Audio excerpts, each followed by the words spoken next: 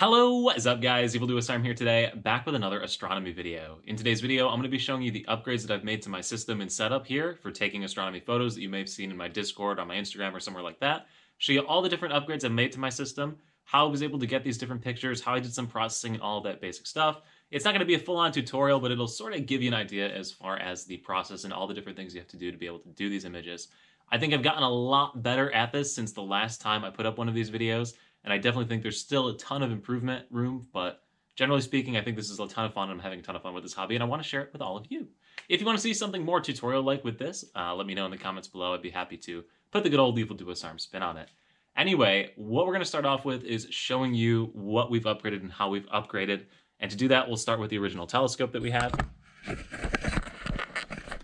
So I'm sure as most of you remember from some of the first videos, this is the bad boy right here that took some of my first images that I was able to obtain of space. I took some planet images and all sorts of stuff with it. It was doing a great shift. It put in a good amount of effort, but it's nothing special as far as telescopes go, and I was beginning to outgrow it. So then you'll probably remember that I went ahead and picked up this sucker right here, a Canon EOS RP. So this is a mirrorless camera, full frame with a 24 to 105 millimeter kit lens on it. And yeah, I've gotten a lot of good pictures out of this one. I can't remember, honestly, if I've put any videos up with this, but you'll see some pictures that we're taking with it throughout this video, and I'll show you how I set it all up and all that different stuff. But anyway, this is my first foray into like a real full-on camera. I'd always used just like cell phones and stuff since then, or before this rather, and it really is spectacular. Absolutely love this thing, and yeah, definitely worth the purchase. So how the setup would literally work is all I would do is take off the telescope, and on top of the telescope mount, you can see right here that there's a place to attach a camera. Camera would go right on top of that little nub right there. Pretty straightforward. Now that setup of putting the camera on top of the telescope and pointing it around and taking pictures and all that worked pretty well. I mean, you've probably seen some of the pictures over on my Instagram if you're following me over there, or right here on the YouTube channel community tab, or even in my Discord server. It worked pretty well. I got a bunch of good pictures, but it had one major drawback. And that drawback was that it was not tracking the stars. So if I wanted to take a picture of something, I had to take hundreds, even thousands of pictures of the same thing over and over and over again at like 2 to 3 second exposure times, stack it all together and get an okay image. And you're going to see the before and after. It's going to be like night and day here in this video, I promise. But anyway, I needed to find something to upgrade so that I could track the stars with the rotation of the Earth and be able to take longer exposure images, gather more light, and take better pictures. And the answer to this was to get a star tracker, and the star tracker I ended up settling on is the Skywatcher Star Adventure 2. And this thing is awesome, let me tell you. I was skeptical when I bought this. I didn't think that I would enjoy spending $400 on a thing that would just twist and turn slowly with the night. But let me tell you, it has really, really dramatically improved my pictures, and I think there's even more room for improvement. But anyway, let's go through this sucker and show you how it works. So basically what we have here is a carbon fiber tripod that I had to go ahead and buy to put this sucker on top of. It has an angular wedge mount here, and this little wedge I go ahead and point at the angle of Polaris. You then have the motor head itself with a bunch of different speeds that you can adjust to. So for the most part, I use the star tracking one. But if I'm doing solar imaging or lunar imaging, or if I'm taking pictures of all sorts of other different stuff, there's a ton of different options to select from to choose as far as what you're going to take a picture of. On the back side, you have a removable cover that is a polar aligning scope, which I'll show you how it works in a little bit here during the video. This back cover comes off to show 4 AA batteries that you can plug in, or you can have a remote power source right here on the side. So you can plug into that little charging port right there. You have southern hemisphere and northern hemisphere for tracking, and you can also use an auto guider sort of plug in there. You then have a mount bracket here with a counterweight off to the left, and you put a camera ball head mount on top to attach your camera to. And yeah, that's pretty much the whole idea. So basically what happens is throughout the night, as the stars continue to rotate, this whole head rotates, and your camera will rotate with the direction of the stars. So after I picked that thing up and learned how to use it, I figured it was going to be smooth sailing. Just take my camera, stick it in the top up here, point it at whatever I'm looking for, click the button and walk away. But I learned it is not that easy. The first problem I encountered throughout all of this was finding out that up here in the north, when it starts to get colder, your lens is going to fog up and even freeze up. And I had a lot of problems with that. So one of the first things I had to buy was a little USB powered thermal sleeve sort of thing. So basically all this is a heater, little heater wire, run inside of this, and I wrap it around the lens, and the lens no longer fogs up. So that solved that problem. This was $20, but then I needed to buy a battery pack because I didn't have a battery pack that worked, which is another 20 bucks. So that was cool, got it all set up, ready to go, and I went to go take my first long exposure images and found out that my camera's inbuilt timer only let it go for 30 seconds, which was depressing. So I could either take a really, really long picture and have to click the button every single time, or take shorter pictures than I really wanted to. especially after spending all the money on that thing. So then I had to go out and buy one of these, which is an intervalometer. Basically, the deal with this thing is that I can tell it how many pictures I would like the system to take, tell it for how long each picture is going to last, and set an interval between each picture, hit the go button, and then walk away inside and drink some coffee. Honestly, this is one that I should have bought a lot earlier, and I really didn't know what I was doing. So this sucker for 20 bucks was 100% worth the purchase.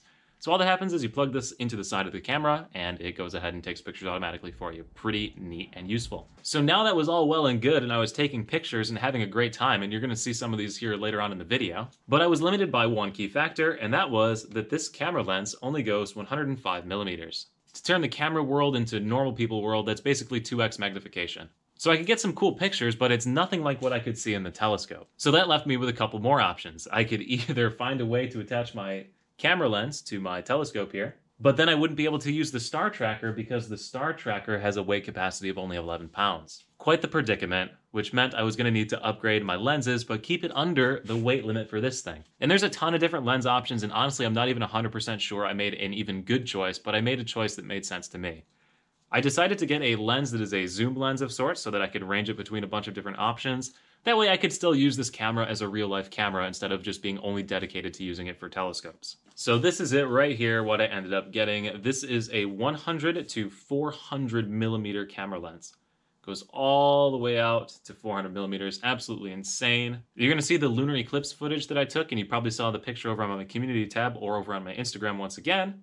This is the lens that I used to capture that, so pretty cool. This is a 400 millimeter lens. The telescope over here is a 1000 millimeter telescope, so this is about half as much as the telescope is able to provide. But yeah, all in all, this gives me huge range on my camera now, and I'm actually pretty excited about that. It lets me range all the way from 24 millimeters to 400 millimeters, which is about 8x magnification. I've only gotten to use this for the lunar eclipse, but I think you're gonna see it came out pretty darn good, and I'm excited to try it on some other stuff. Now that pretty much covers everything that I went ahead and purchased to take the pictures that you're gonna see throughout this video. We're gonna show you how to set it up now and how the whole setup actually looks out in the field, out in my front lawn. And then we'll go through some of the pictures I took, some of the videos I took, and all the different things that I was able to make so far with this setup. Once again, if you guys want something more tutorial-like rather than just show and tell, let me know. I'd be happy to do it. I'm really loving this. This is a ton of fun. And yeah, anyway, let's just get over to showing you how it sets up at night. And realistically, as far as like physically setting up, there's nothing too crazy. All you gotta do is take it outside, attach all of the parts to it as far as the tracker goes, get your leg height on your tripod to the right height, and get it pointing in the general direction of the Polaris, the North Star. Then it actually gets into the more tricky part where you have to align the angles as well as the direction of the head towards the North Star Polaris. So if I bring up this clip, basically what you're going to see is me looking down the little scope piece that I showed you earlier on in the video here. And what you're doing is you look into this and you look to see the North Star, which is the tiny little bright white dot that you see right there. Look down that sucker and try to get it lined up on the ring in the appropriate position depending on the time of the night that you are using the tool. Now this isn't a tutorial video, so I'm not going to go crazy in depth about setting up the camera, all the settings and all that sort of stuff. I kind of just want to get into the before and after pictures so you can see how like much of a drastic improvement this is. So up on your screen right now, you see an Andromeda image that I took back in September.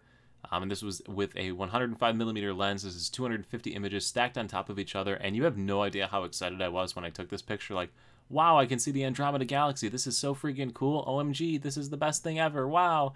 And then I was able to get all the star tracking things set up and take this picture of the Andromeda galaxy with the exact same camera settings, except this time with the star tracker, instead of taking 3-second exposures, I was able to take 2.5-minute exposures of the galaxy. And I mean, I'm not going to tell you which one is better because, you know, like art is subjective and all that stuff, but I think it's pretty clear. Now this is another before and after that I don't know is entirely fair because one was taken at 50 millimeters and the other was taken at 105 millimeters, but I think you'll be able to see a pretty drastic difference. Here you have the Taurus constellation, so up into the top center of the screen you'll see like a cluster of stars. That is the Pleiades star cluster, and I went back and took a much better picture of that region in particular while I had made these upgrades, and let me just tell you, I think you can see the difference is absolutely drastic. You can sort of really make out just about everything in this thing. It's not like as good as a Google Images search result that you get from it, but I think being able to see the progression from that first image to this one is pretty darn stunning. And as far as star pictures goes, I've saved the best one for last. I think this one's absolutely amazing. It's the North American Nebula.